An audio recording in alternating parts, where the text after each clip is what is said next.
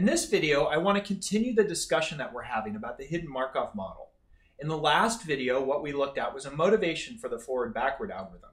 And in this video, what I want to do is describe the forward-backward algorithm in detail. As you recall, we were motivated in this example by a robot that moves around the room, where the different locations in the room were the different states. Because it's in an apartment, the robot doesn't have access to GPS and needs to keep track of where it is. To do that, it's going to take camera pictures of the floor and treat those as observations, trying to understand where it is in the world based on knowing how the apartment is laid out and where the floor coverings are. This is all work that I learned from a paper by Rabiner et al. by Rabiner, and more information is available there. That's my source. Okay, so where we left off was recognizing that calculating the probability of a set of observations given the parameters of our model, lambda, was infeasible to do it directly. We imagined that we would enumerate all possible transitions through the state space given a length of observations capital T, and for each one of those enumerated sequence of state spaces, we would sum the probability of that particular state sequence giving us the observations that we've seen. We were able to calculate that using parameters of our model, pi q1 being the probability of starting in state q1, bq1 being the probability of observing symbol 01 when we're in state q1, aq1q2 being the probability of moving from state q1 to state q2, and then bq2oq2 being the probability of seeing the second observation in the second state that we're in.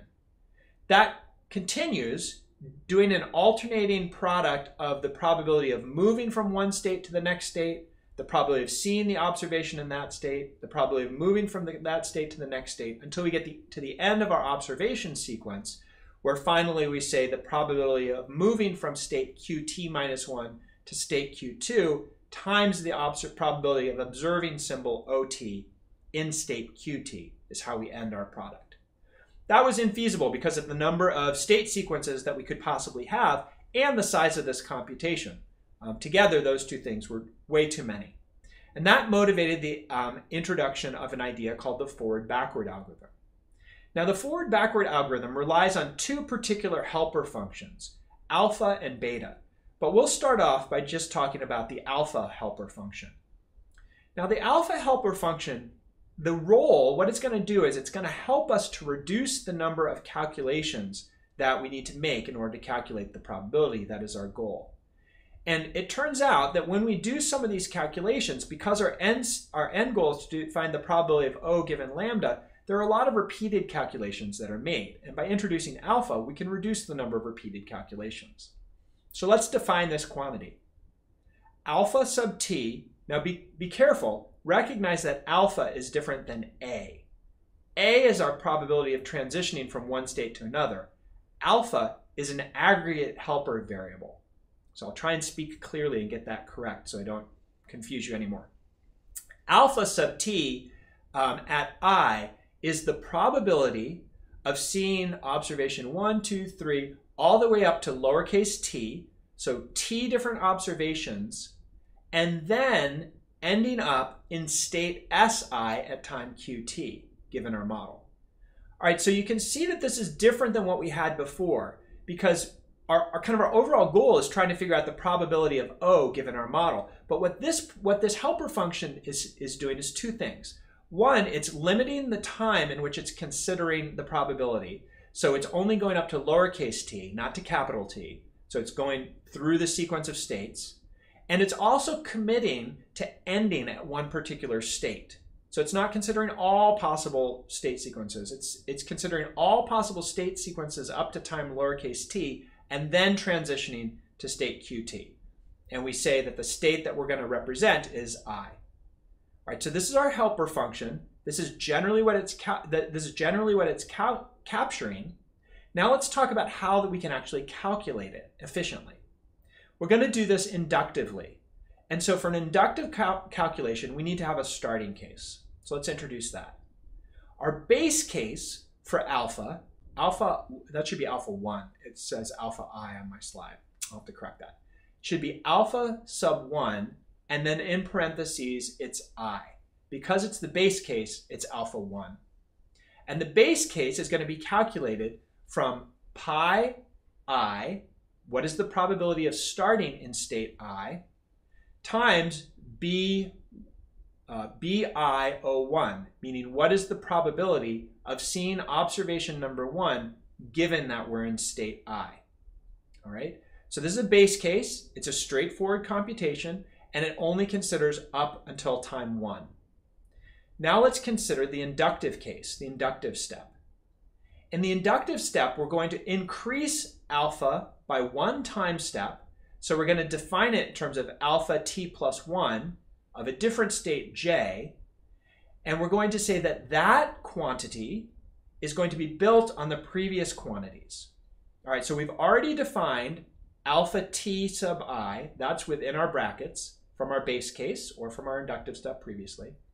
And so we're going to say that the probability of alpha t plus 1 j is going to be equal to the sum of all the different ways of getting to state j given our observation sequence up until the previous time step. So we're going to go through all the states in our summation 1 through n. We're going to consider the probability that we were in that state given the observations up until time t, and then we're going to consider moving forward into state j. So we're going to sum over a bunch of different possible ways of getting to j times the transition to j. And then finally, once we calculate that sum, we're going to multiply it times the probability of seeing our next observation given that we're now in state j. Okay? Then, for our final step, we need to take the alpha variables at the final time step, capital T, and we need to sum over all the states that we could have ended up in, the probability of ending up in that state given our observation sequence. So if we look at the top formula, we see alpha t sub I is the probability of O1 to O lowercase t, and then ending up in state Si. So when we have calculated all of our alpha t's using this inductive method, that's fine. We can tell what the probability is of ending up at state 1, 2, 3, or 4 given our sequence of observations by looking at the alpha quantity. But in order to finally get the overall probability, we have to sum over all the possible states that we could have ended up in. And that's the bottom equation, summing from 1 to n over alpha t sub I. It's a really elegant equation. Sometimes it's hard to understand what it's doing, so let me try and present visually what's happening here. What we're doing is we're considering all the possible states that we could be in at time t. And we said that we know that there was some sequence of observations that led up to that time step. And by using the alpha t variable, we can say, well, I know what the probability is of being in state S1 or S2 or S3, given all of the observations that came before it. Regardless of how I got there, alpha captures the probability given all the possible ways of getting there. But given that we're now in state 1 with this sequence of observations, we have to figure out what the probability is of being in state Sj given the whole previous sequence of observations. And so to do that, we sum over all the states we previously could have been in, move it forward, modified by the likelihood of seeing that transition. The transition probabilities are A1 to J, A2 to J, A3 to J, all the way down to AN to J. So we're moving that probability mass from our previous state at time t to our state at t plus 1 and summing over all the possible ways we could have gotten to Sj, and then weighting it by the observation at time j. If we do this, building out at time 1, and then time 2, and then time 3, and then all the way up to time capital T, we form a lattice of calculations, where here graphically we represent each one of the states, each one of the positions that we can be in vertically, and each one of the observations along the bottom, 1 through T, and we calculate the first column using that base case, and then we extend it to the second column using our inductive step, until we get to the very final step, doing inductive steps all the way, and all those alpha parameters at time t say what is the probability of being in state 1, 2, 3, all the way up to state n, given the sequence of observations that have come before. Very elegant. Now remember, the motivation for this was to calculate the probability of our observation given lambda, and so we have to sum over that final column in order to figure out what that is. And if you remember, to do this directly took an enormous amount of calculations. We figured it was something like on the order of 10 to the 72 calculations if we literally enumerated all possible states. But by doing this inductive method of building up the probabilities in our sequence one by one, we're able to do much better. So if we look at our lattice that we calculate, you can see that the number of calculations that we perform is order n squared times t. Where is the n squared coming from? Well, at each inductive step, we have to do a calculation from all previous states to all next states. So that's n times n squared. And then we have to do an n squared computation for every one of our t observations. So it's order n squared over t. We actually have to do it for t minus 1 observations because we're only doing it between states. But order n squared t. Well, if we compare that to 10 to the 72 calculations for the same situation, if we had 5 states and 100 time steps, we only have on the order of 3,000 calculations in order to calculate this efficiently.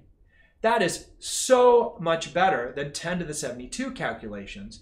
And it is exactly why the forward-backward algorithm is so appealing. It makes it possible to do this kind of reasoning with the HMM in a way that just wouldn't be possible without it. So that forward part, that alpha variable, is all we need in order to solve that first problem. The first problem being the probability of observations given our model lambda. But because we're going to need the backward parameter as well, in the other two problems, let me motivate the introduction of the backward parameter, or beta, as well. We just do the same thing, but we think about it, instead of moving forward step by step, we're going to move backward step by step. Kind of answering the question, what is the probability that we started in state t, and given the observations from time t forward, what's the probability of being in state t given what we're going to see in the future? So it's not something that you could do in real time. It's something that you can only do once you know what the future looks like. So we're going to define that as beta t sub I, exactly analogous to alpha t sub I, but instead we're going to look forward in time. We're going to say beta ti is the probability of seeing observation t plus 1, t plus 2, all the way up to observation t, given that at time qt we're in state si. So what's the probability that we are going to see the sequence of observations that we know is coming, given that we're starting in a state right now? Given that my robot is right by the door right now, what is the probability that I'm going to see the sequence of floor camera shots that I know are coming? Well, you can imagine that if you can start in certain places in the apartment, and there are some sequences of floor states that are much more likely than other ones, based on where those floor coverings are in different places of your apartment. So alpha said, what's the probability of being in a state given everything that's come before? Beta says, what's the probability of being in a state given everything that's coming ahead? We can calculate that the same way. It's done slightly differently in order to make it work for future calculations that we want to do. We're going to define bt sub I. What is the probability that we are going to be in state I at time t as being, well, it's not a probability, it's just a value. It's going to be 1.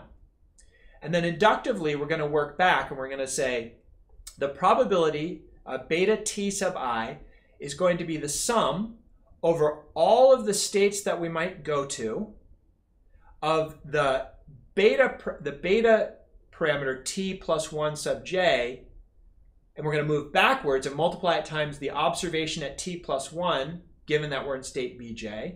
We're moving into state bj. And then we're going to move backwards times the probability that we're going to go from I to j. So this is just kind of the opposite way. Given the probability of where we could possibly be, what's the probability of seeing the observation there, and what's the probability of moving there? And so we're going to have to calculate this inductively, starting at time t minus 1, and then time t minus 2, and then all the way back until time t1. So we move the other direction for beta. And when we have that, we're going to have an analogous solution to alpha. Beta looks a little different. Instead of being many states going to one, it's one state going to many. Beta sub t sub I says, what's the probability at time t that I am in this state given the observations that I know are coming? In order to calculate that, I have to know what bt plus 1 is, and then I'm moving backwards step by step, using what I know about the observation probabilities and knowing what I know about the A transition probabilities, not alpha, the A transition probabilities from I to a particular next state. Okay, so that is a very elegant solution called the forward-backward algorithm. That gives us the ability to answer our first of 3 questions for hidden Markov models. What is the probability of an observation sequence given a model? We'll tackle the next question in our next sequence of lectures. Thank you for your attention.